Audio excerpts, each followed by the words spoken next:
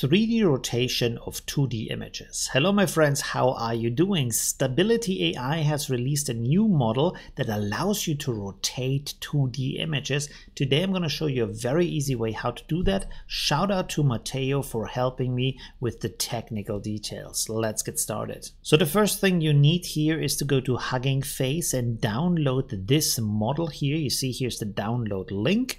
It's called stable-zero123 from Stability AI. Next, we're already heading over to ComfyUI, and this is just the best way to start using the newest technologies because it can be done with nodes created by the community. One of the nodes here is actually created by Matteo, and it allows us to have incremental rotation around the object. Now, of course, what you want to do here is to load this workflow and then go to the ComfyUI manager and you install here the missing nodes. Very easy. Afterwards, restart ComfyUI and all of this should be here. Now, to download the workflow, you can actually go to my profile here on OpenArt AI. You can download it here and then use it inside of your ComfyUI. So all of that is very, very simple. And I've actually implemented for you two different methods here.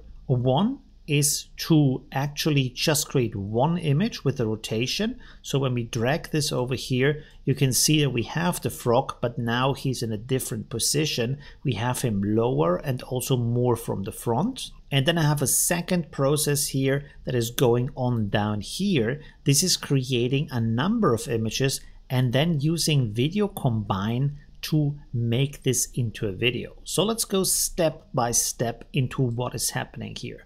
We're loading an image. You can see here that this image has the background removed. For that, I want to suggest to you the website RemoveBG. I will link it below the video.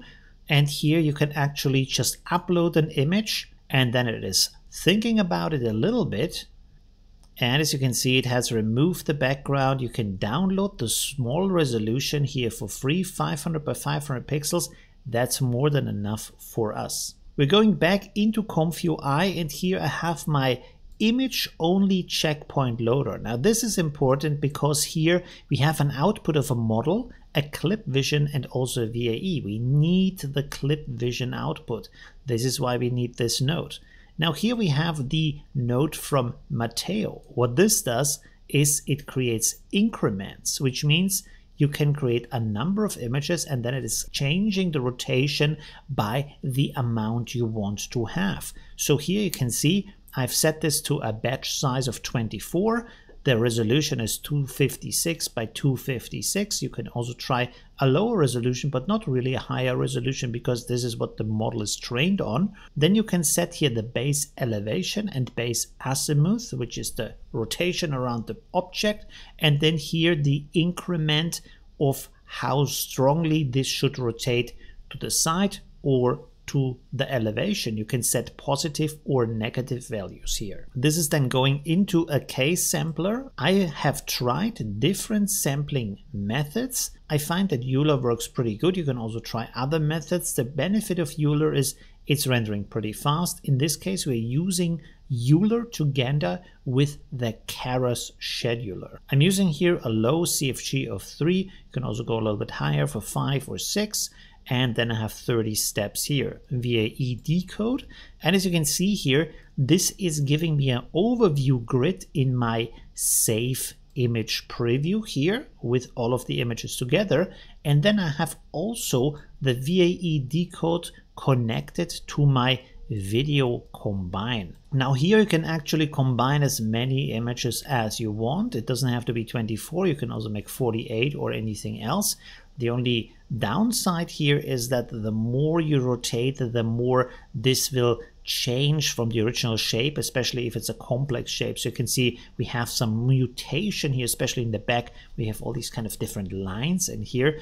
And this is going backwards, forwards, because here you have a ping pong option that I have set to true. And this gives me this nice GIF file here. You can also change, of course, the format to other output formats if you want to. And now let's look at the second process. Again, we're loading the image, we're loading the model down here, of course. And here we have the stable-zero123 conditioning. This is part also of the normal ComfyUI nodes.